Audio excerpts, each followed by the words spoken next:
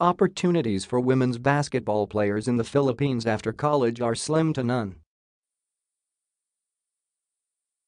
In a rather sad reality, talented Filipinas are instead getting the recognition they deserve outside the country.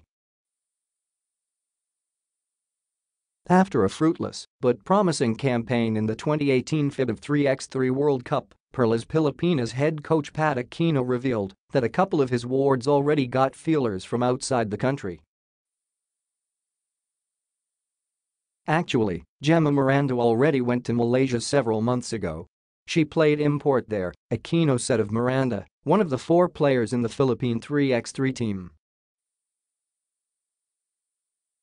Actually, she's going back, he added. Afril Bernardino, the former new star and 3-time UAAP MVP, also got consideration abroad.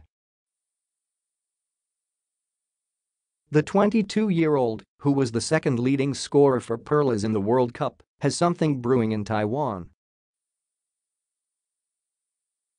Afril Naiman, she has an invite from a Chinese Taipei university, Aquino said of his prized ward. So she could stay there, study, and play there professionally. Maganda rin for the future of Afril, he added. Aquino clarified that all these offers came prior to the World Cup. But after Perlas' stint in the tournament, it can be safe to say that it might be only a matter of time before the rest of his players, including leading scorer Janine Pontejos, to start getting more attention.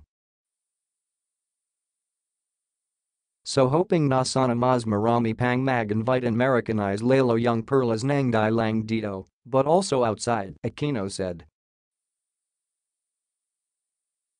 I'm glad na meron tayong products or players na nagkakaroon ng ganyang ga talent, he added.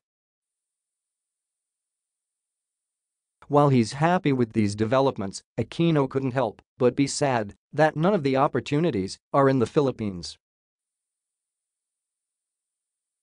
It's sad for me having no avenue for them in their own country. Na sana, you could be, no, meron din namang ga sumasuporta sa kanila, he said. But for starters, I'm just happy na may invites. The mere fact na recognize nila young talents natin, ay masayang masya na ako dun, Aquino added.